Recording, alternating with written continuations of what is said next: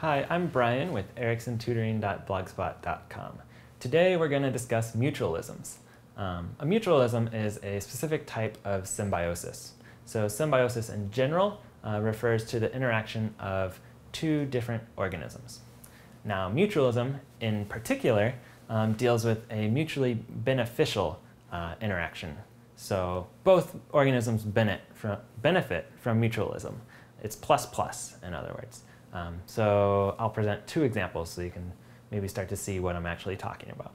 First of all, there's mutualism between acacias, which are a type of tree common in East Africa, and ants. So the acacias sort of provide this house and structure for ants to live.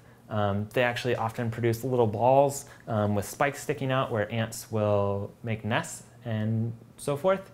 And in turn, the ants will sort of attack and remove any other insects or fungus that starts to take over the tree, as well as they'll actually crop back. So they'll cut back any adjacent trees that start to sort of nudge their way into their tree's space. So they, in turn, generate more sunlight for the tree they're living on.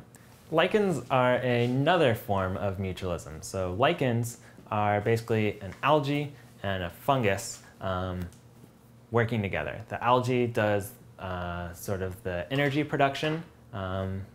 Some of it is photosynthesis, some of it is obtaining nutrients through other chemicals.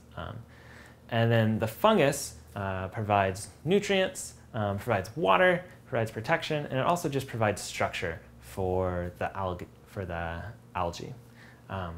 So by working together, they're both benefiting, they're both getting something out of the relationship.